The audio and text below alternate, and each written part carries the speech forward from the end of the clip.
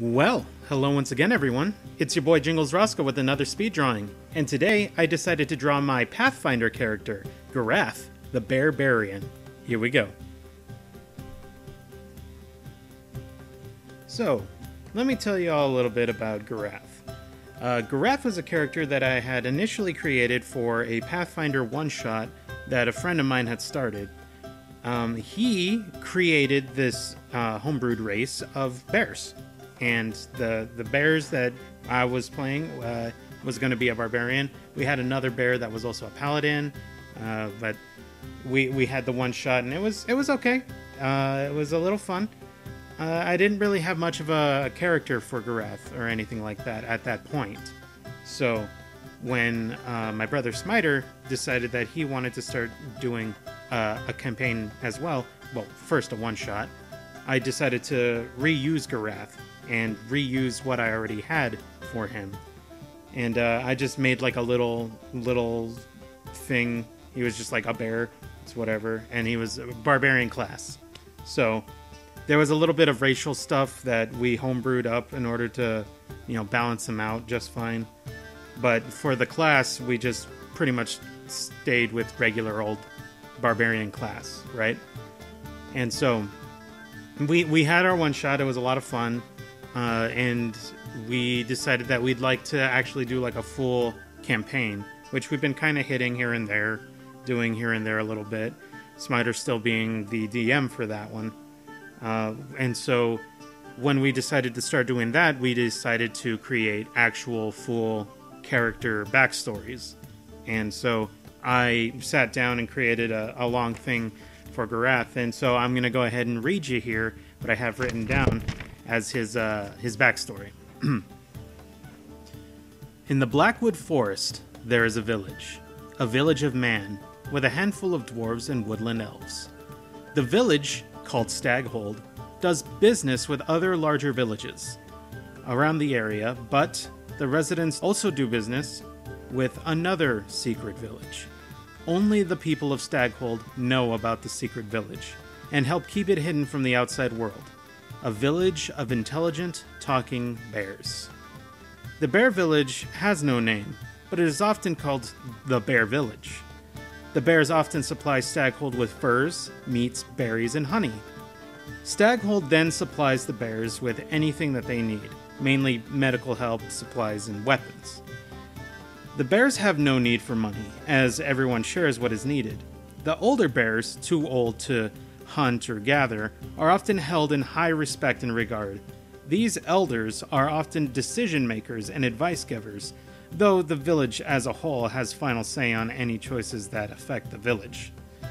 One of the most respected bears is named Githrak, who fought in a great war where he may or may not have killed, quote, fitted man. Githrak's son, Gurhern, is a well-respected member of the bear community, who towers above many of his own kin, and is often sent to do trade with Staghold. If the village had a chief, or leader, Gurhern would be at the top of the list of potential candidates.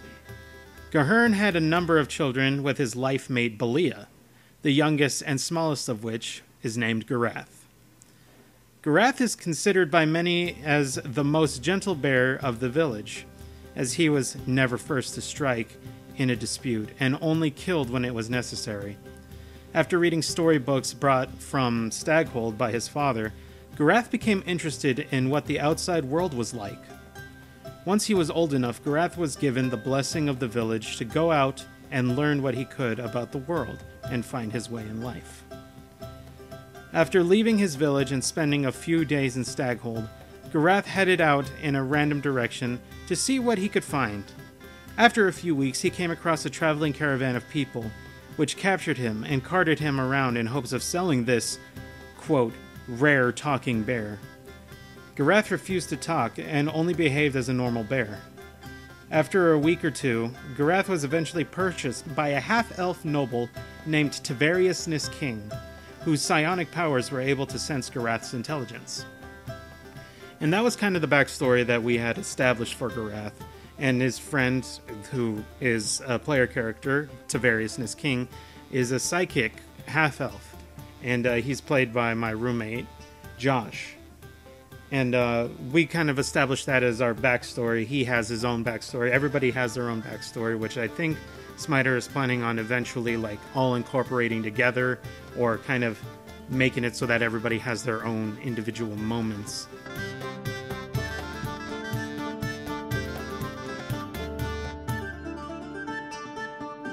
As for the character of Garath himself, he is a very gentle bear. I decided to give him kind of a southern drawl, a southern accent. He's very, very kind, very polite. He's a very good bear.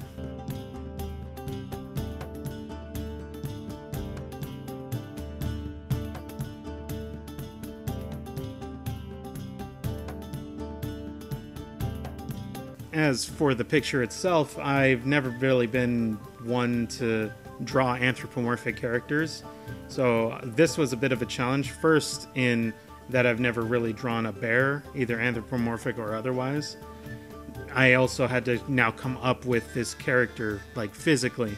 I had a pretty good idea of what I wanted, and luckily, since we've been playing for a little bit, we were able to establish what kind of outfit he was wearing. Garath currently is wearing a breastplate that's been slightly modified so that it actually fits him correctly, by having a little bit of chainmail at the bottom so that it protects his entire torso rather than just a small part of it. He also recently acquired an Earthbreaker hammer, which does quite a bit of damage, especially considering when he uses it as a two-handed weapon.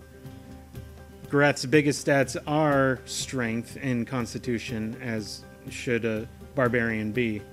But being a bear also gave him extra stats in constitution as well. And that was part of the homebrewed stuff that we made for him.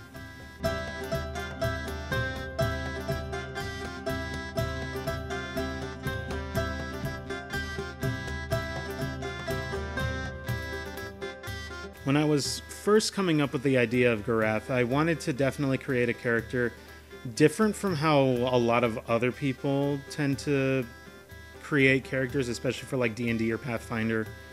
I know a lot of people, it's their first time playing, they want to be like an elven wizard or something like that, some kind of spellcaster. And I wanted to give the option and leave it open for many of the other people that are part of our group that haven't really played much before. I wanted to give them the opportunity to be able to play those characters and stuff. So I decided to fill in the role of the barbarian and as a tanky melee character.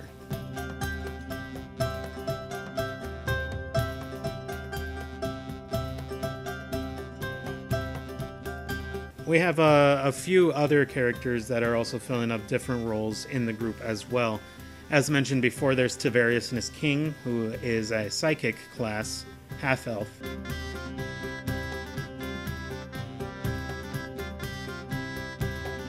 Along with him, we have the elven brawler named Peppermint. And I haven't drawn any pictures for the rest of them yet, but we also now have a tiefling cleric that goes by the name of Cicadas Alabaster, as well as a Samsaron magus that wields a powerful sword named Zeph, and a Vishkanya that is being played by my little sister, who is named Aklis.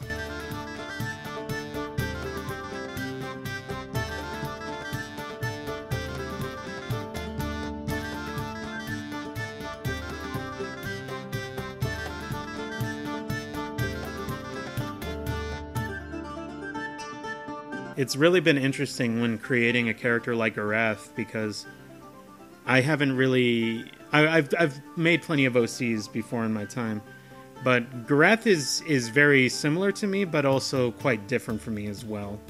He's very, very mellow, very nice, but he's also a very powerful rager.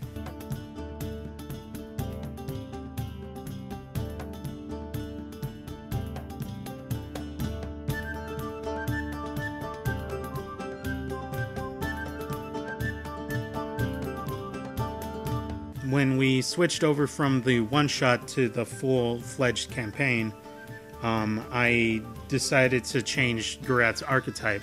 Initially, I was going to go with a superstitious barbarian type, which is a type that's, good against spellcasters and stuff like that. They can be frustrating to have to deal with if you're an enemy spellcaster. I decided that instead I would go for the invulnerable rager archetype, as it seemed more appropriate for his large bear stature.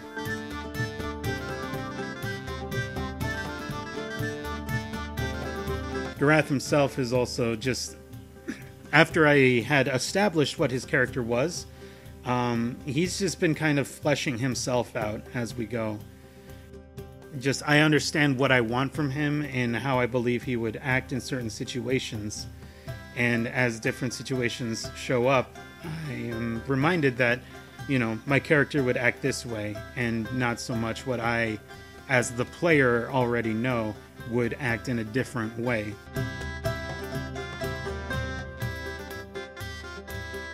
It's one of the fun things about role-playing is that you're taking on this character, and if the character would act in a certain way that would be contrary to how you yourself would actually act, it really adds a very interesting level of depth and complexity to the character themselves.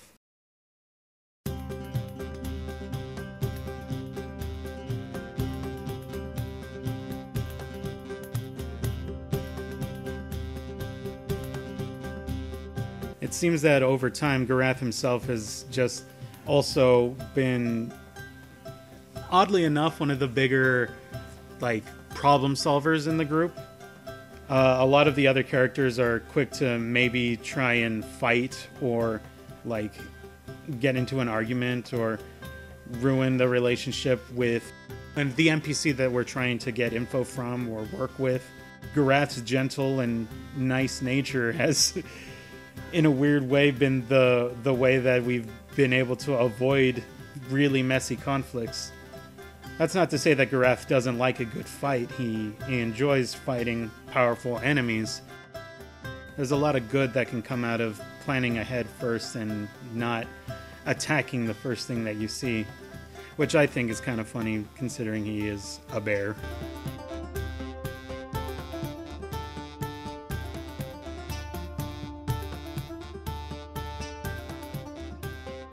I think over time, Garath himself has just been kind of been considering the group favorite. A lot of my other friends and PCs that join in our little adventures have said how much they just enjoy Garath as a character, and I'm glad, because I don't really feel like I make super hard decisions when it comes to Garath. I just think about, well, this is what Garath would do, and so I just do it.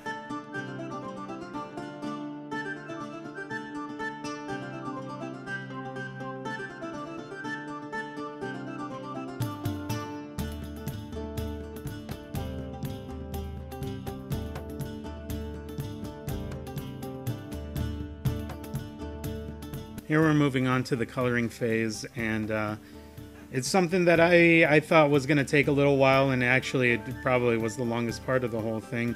Just drawing the design of the character was relatively easy, as I had whipped up some rough sketches and ideas of what I wanted in the first place. And never drawing a bear before, having to look up reference and stuff like that of what they kind of look like and how they stand and stuff like that.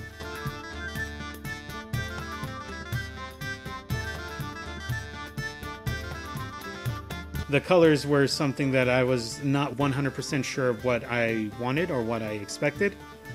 So it was very interesting to kind of mess around with them, kind of move the sliders around and find the colors that I really wanted on this character. Some characters are a lot easier to know pretty much what it is that you want them to look like. Other characters you just kind of have to mess around and experiment with until you know for sure what it is that you want out of them.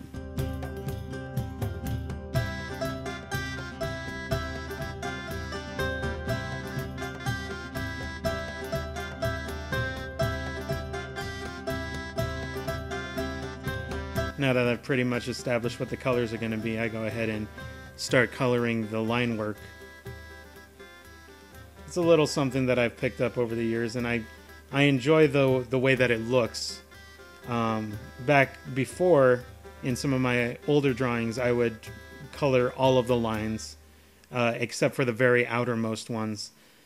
Lately, I've been more selective as to which lines it is that I actually color, and I think it kind of looks a little bit better now than the way that I had been doing it before. What do you guys think?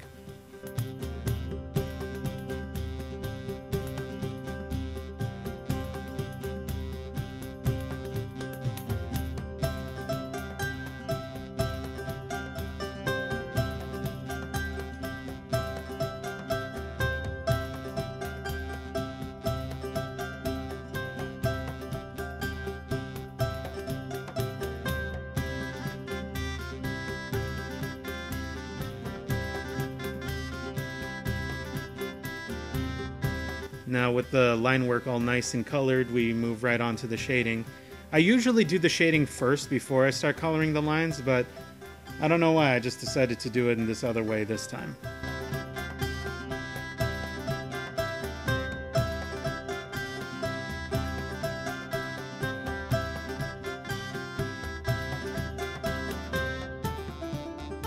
I guess I also like to mention that Garath, being the biggest and strongest of the group, he actually carries a lot of the group's stuff. Mainly just his own stuff, which isn't a whole lot, because he doesn't need a whole lot. But he also carries stuff for his best friend, Tavariousness King, who I mentioned before was the one who rescued him from the circus troupe and paid for his release. Tavariousness being a kind of a spellcaster, but a psychic, doesn't have a very large strength stat, so Garath is more than happy to carry and lug around everything that he needs.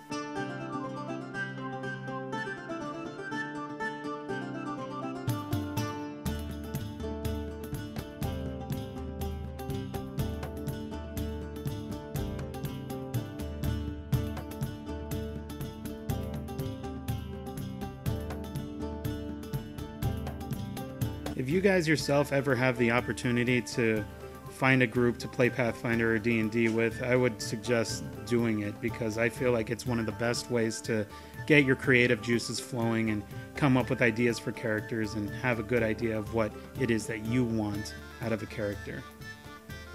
And here it is, we're all done.